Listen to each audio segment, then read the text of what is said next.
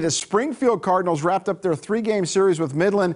Tonight was the rubber game after the Rockhounds rallied yesterday afternoon. The Rockhounds are in first place in the Southern Division, looking for a playoff spot. Meanwhile, Springfield hoping for a similar turnaround from the St. Louis Blues. The Birds are even wearing the blue. But Springfield pitcher Johan Oviedo was in trouble. Bases loaded in the first, but he strikes out Colin Thoreau to escape the jam. Then in the third, Oviedo would get some help.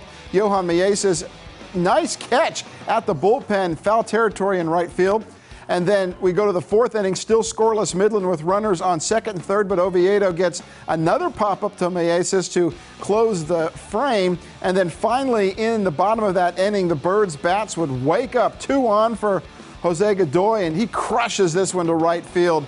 This is a three-run bomb, his third home run of the season. That made it 3-0 Springfield, but Midland rallied again. This one is 7-7 in the bottom of the ninth inning.